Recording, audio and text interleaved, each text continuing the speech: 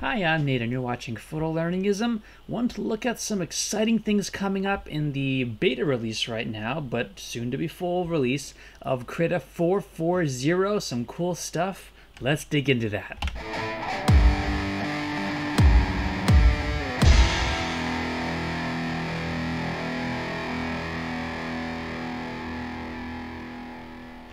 Okay, so once again, I'm Nate. This is Photolearningism. Thank you so much for joining in.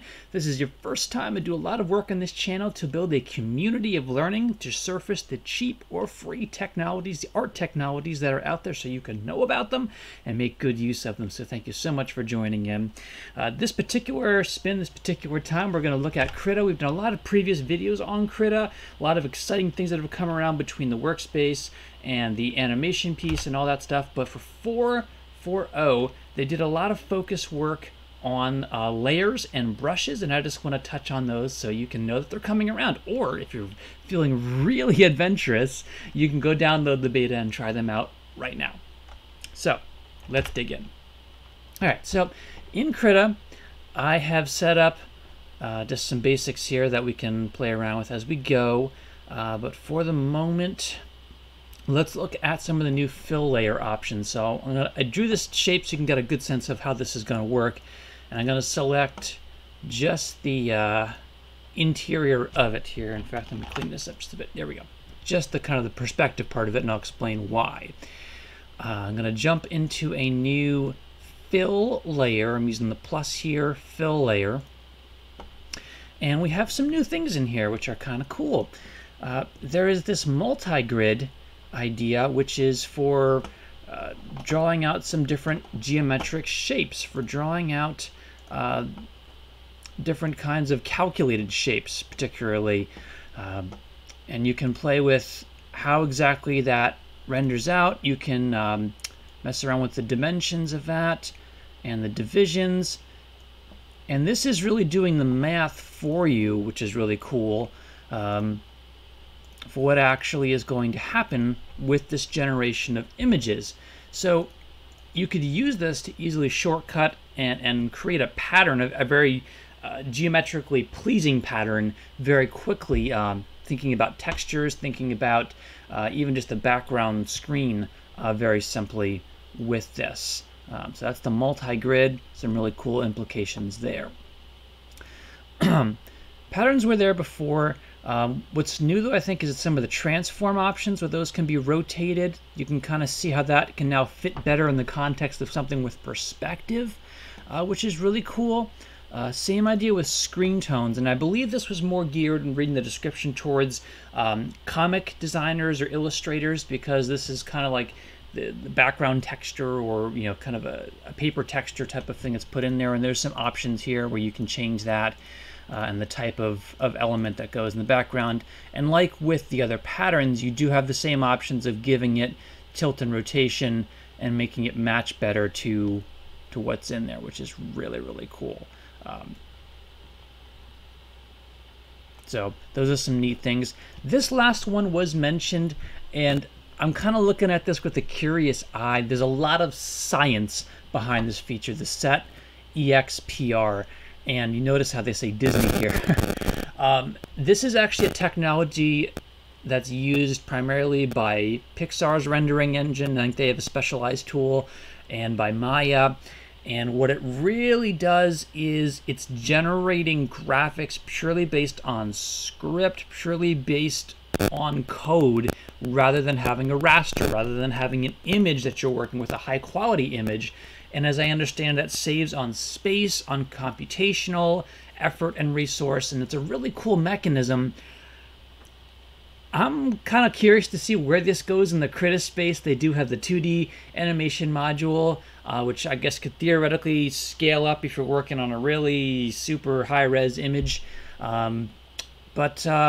Yeah, I'm kind of curious to see where this goes. There's a whole scripting element to this, and you're able to manipulate the ones that are there, either by code or by just changing up the colors, clicking on expand, selecting the color range, and then you can modify that and make some changes, and you can see what that does As you do that, there's also under the script tab different patterns to mess around with, and there are ways to make your own. Again, you're generating these from script. There's some documentation out there in the manual. I encourage you to go look at it if you're curious.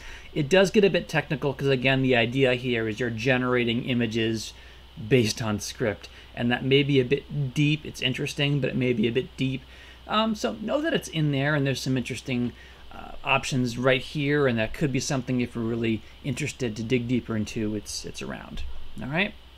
So those are the fill layer options that have been added with the transform. Some really interesting developments there. There were also some improvements with brushes. They added something called a brush gradient map, and I had to really dig this out because it's just hard to find. The manual I found wasn't quite as forthcoming with information as I'd like, so I'll take you through it.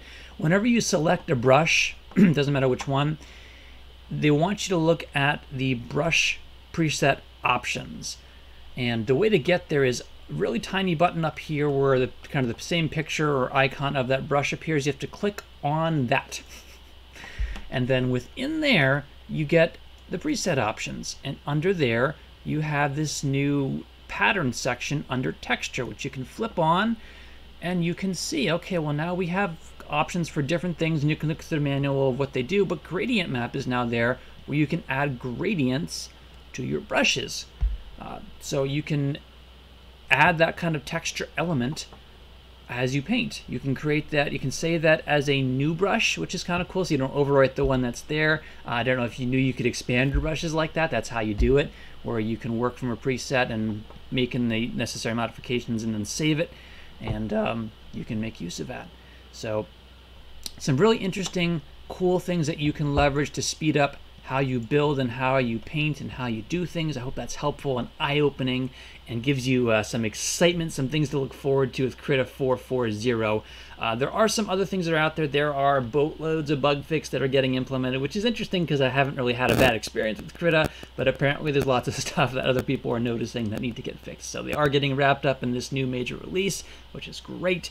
Go download it, try it out, check it out, and enjoy the experience. So if this was helpful, I would really much appreciate a thumbs up to let me know that this resonated with you. Also consider subscribing so you don't miss out on the great stuff that I plan to do in the future, and also so you can get a good look at the stuff in the past and know where we've come from. We've touched on a lot of different technologies, whether it's video editing, whether it's screen capture. We're going to look at some audio editing before the too much time passes. I'm getting into that. A whole different slew of things. We've done comparisons. We've done discussions on content creation. So I really encourage you to go check out the array of information that's available to you. And lastly, I invite you to leave a comment, ask a question, get involved with the community, and not just for me, but for anybody who watches, because I really love it when we help each other grow and get stronger in our knowledge of how tools work, what they do, and how they can benefit you and your endeavors. So thank you so much. I'll see you at the next video. And like before, there's videos there and there. Enjoy one. Thanks.